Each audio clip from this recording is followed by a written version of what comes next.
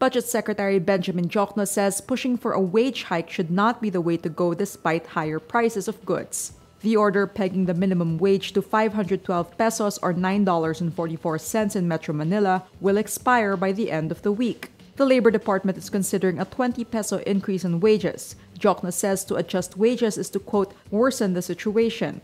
Economic managers expect the inflation rate to still go up in September.